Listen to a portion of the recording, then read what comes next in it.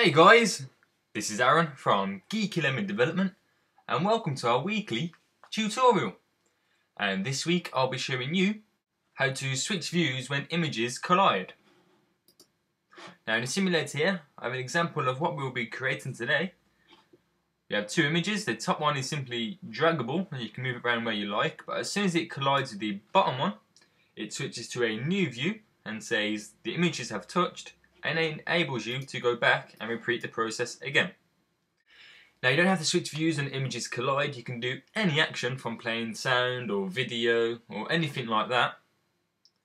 But I'll be showing you this as a possibility for when you do it.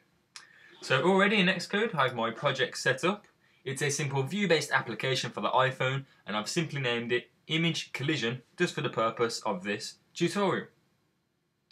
Okay, then so the first thing we want to do is add a IB outlet for our two images. So to do that we go into our image collision view controller.h, and just after the first curly bracket here we hit enter a few times, just give it enough room so it's easy to see. And if we zoom in now, we start by typing IB outlet space UI image view, so all at the bottom here, space asterisk, and I'm simply going to name the images image 1 and image 2. So image 1 and out of a semicolon, and we can copy and paste it to save a little bit of time and then change that one to image 2. So now after we've done that, just after the curly bracket at the bottom here, we simply now need to do at property non-atomic and retain the two images.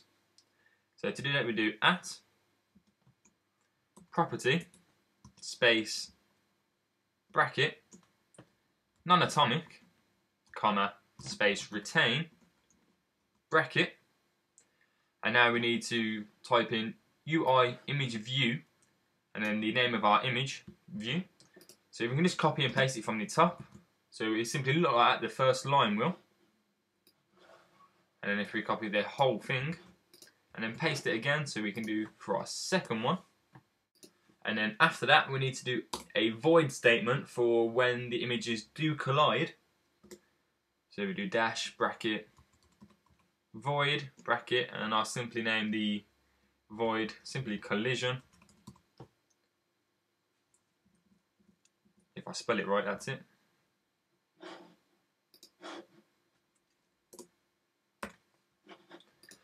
And then finish that up with a semicolon and then save that.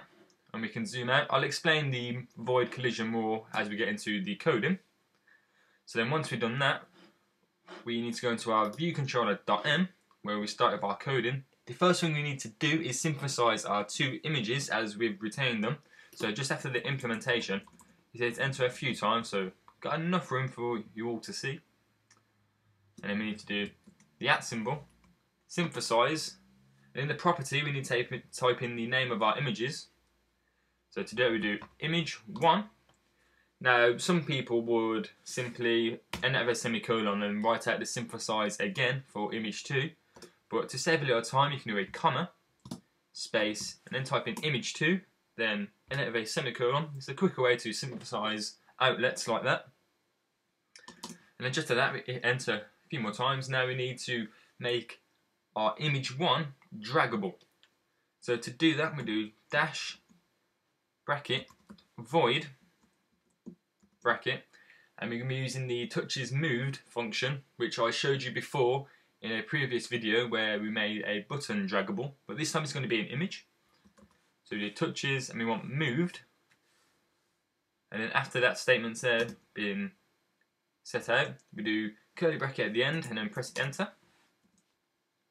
And then now we need to type in UI touch space asterisk, and I'll name the touch simply my touch. Easy to understand as it's going to be my touch that will be moving the image. Space equals space bracket bracket event all touches, and then a bracket to close that one section up, and space any object, and to close the other bracket up let's do another bracket. And at the end of that do a semicolon and hit enter. And now the image that we want to move is image1. So we type in image1 dot center space equals space bracket, and in the name of our UI touch, which we named it my touch, space location in view. And in the highlighted section we need to do self dot view and then a bracket and a semicolon. And after that, hit enter just 2 times, so we've got another little bit of room, and we do bracket self, and this is where we add in our void collisions just to enable them to work together basically. So we type in collision bracket semicolon to finish up all of that code, and then just after the curly bracket at the end of that code, we need to now do our void collision statement. So to do that, we do dash bracket void bracket, and we named it simply collision space curly bracket, enter a few times. Now we need to do an if statement for when the images do collide, and then what will happen, which will obviously switch to a new view. So the first thing we need to do is simply add in our new view. So at the top of our title here, simply right click or control click, and then go down to new file. Make sure it's a UI view controller subclass, and make sure it's still a subclass as a UI view controller. Now I'll simply name it the new view, as it's easy to understand. Okay, so once that's all in, go back to our view controller.m, and just under the import here, we do, I'll zoom in for you again. We do a hashtag import and then our new view.h, and then save that. And then we can go back down to our void collision here, where we type in our if statement. So in the condition here between the 2 brackets, we need to type in cg rect intersects rect, as that's a function of colliding images or any other object. In the first highlighted section here, we need to do our first image, which is image1 dot frame, and in our second highlighted section here, we need to do image2 dot frame. And once it's done that there, we can go click on the statement. So what you're basically saying is, if these 2 image frames touch each other, then in the statement is what's going to happen, which we're going to switch views. So we do the name of our new view, which is obviously new view, and asterisk second. I'm simply now typing out the coding for when you basically switch views anyway, so some of you may already know this. Space equals space bracket bracket new view a lock. We do a bracket to close up that section code, then init with nib name. In the first highlight section we do nil, then in the bundle highlight section here we do nil again, and a bracket and a semicolon. I won't be doing any fancy transitions or anything like that. It's going to be a basic simple switching view. So you could expand on this on yourself by adding some pretty nice view transitions. So anyway, we do bracket self present module view controller, and in the highlight section here we do the name of our view, which is going to be second there. In the animated we do yes bracket semicolon, and we can save that. I'll just close that gap there. Okay then, so now once we've done that, we zoom out. Now I need to go into our interface builder and our 2 images, and if you haven't noticed already, on this desktop here I have my image here of our good old friend the Geeky Lemon. Just simply drag your image in to your project. I'll only use in 1 image, but you can use 2 images or however many images you want. So once you've done that, we can save that. That's all the coding that's needed in our view controller.m. So if you want to save that now, catch up on any of that code. But I'm going to go straight into our view controller.xib. Let's bring up all our objects here. And I'll need 2 image views, so if I just drag in one, it's on full scale, but I don't mind. I'm going to roughly guess the size here. I'm going to type image and we type in the name of our image, which is lemon.png. Yeah, which I thought it would be a bit funny out of scale. So I'm not too sure on the proportions, so I'm just going to guess. And I'm going to need 2 of those, and I'll simply put them at the top and at the bottom. So now click on our files owner, where we can link up our 2 images, then drag image 1, which is the image which will be draggable, then image 2 to the bottom one. So when them 2 collide, we'll switch views to our new view. So once it's switched to our new view, it can't really do anything because the image will be, or the view will be blank. So if you go to our new view.h, and we'll add in a button to be able to switch back and repeat the process again, just like I showed you in the simulator. So if you go to our new view.h again, and just after the last curly bracket, we're going to add in a IB action button. So we do dash bracket IB action bracket, and I'll simply name it go back. Very simple. Do colon bracket ID sender, and that a semicolon, and save that. And if you just go into our view controller.hem, and if you want to save a little bit of time, you can copy the code to switch the view. This saves a little bit of time, and I can get the tutorial moving a bit quicker.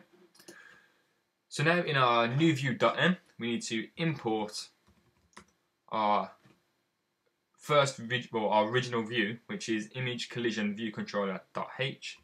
So type in image, there we go, image collision view controller.h, and then just after the implementation, I'll make a little bit of room so it's easy to see. So do dash bracket IB action bracket, and we name the button simply go back, so the ID sender, space, curly bracket, hit enter a few times, and now I'll paste in our code. And all we need to do now is copy and paste the image collision view controller name here with our new view, so it switches to the right view and doesn't stay on the one there. So then once that's done, we can go into our new view.xib. I'll zoom out now. So just like in the simulator, I had a label which simply said images touched. So we get that center, and then we had a button that simply said go back. Okay, so once we've done that, go into our files owner. Now we can link up our button, which will enable us to go back and repeat the process, which then we simply do a touchdown, where it's very simple. There's no fancy things with this button. So then once all that's done, we can go straight to build and run. There should be no errors or any problems, as the coding was simply pretty straightforward, as in all of my tutorials. So now as we wait for this to build, I can simply explain a little bit more of this little tutorial here. You can create it into a simple game where you have to avoid certain images to get to a certain image to make them collide, and if you touch the wrong image, you can switch to a new view and it can say game over, and you can change the go back button to like reset and go back and repeat the game again. You can create various levels, so you can create into quite a fun game to play and really go have some fun with it. So it's a great little feature of any application. Okay, and so now our application's loaded. We have our 2 images, and the one at the top is simply draggable, like that. You can move it around, and as soon as it hits the bottom one, it switches to our new view, where we have our label which says images touched, and our go back button, and we can repeat it again. So like I said before, you can turn this into quite a fun game of where you're having to avoid certain stuff to get to the right one, where it enables you to go to a new view, which will be our like a second level, or you can make a collision and say whoops, game over, and then start again. So it's quite a fun thing to do and for you to play around with, and I hope it's given you quite a good idea to create a game. So I hope this helps in any of your apps or projects at the moment. If you haven't, make sure you subscribe, and I'll see you all next week in our next tutorial. Make sure you favourite and like the video so you have it for future reference. Also check out the full source code for this tutorial and all our others on our website at geekylemon.com. Send us a message or leave us a comment if you want to suggest any tutorials yourself, or if you just want to leave us some feedback. And follow and like us on Facebook and Twitter. All the links will be in the description below, as well as a full list of all our apps which are currently on the App Store. make sure you go check them out. And most importantly, if you haven't, make sure you subscribe.